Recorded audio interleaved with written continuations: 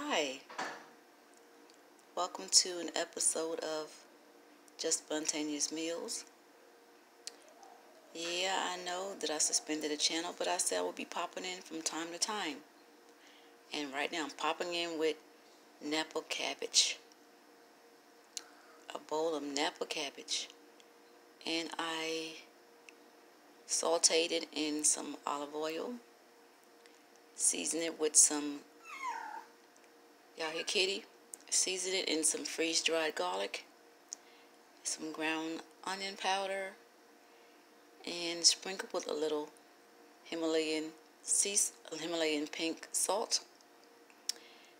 And after the finished product, I drizzled some olive oil on it and some cayenne pepper.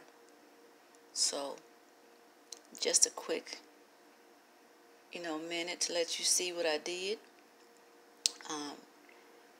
Napa cabbage is a very big cabbage. It's almost like bok choy. Has a very mild flavor to it.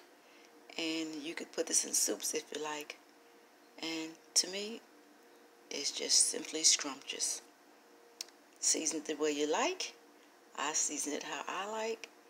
So, just a peek into some of my foods that I eat. Until then, thank you for joining me.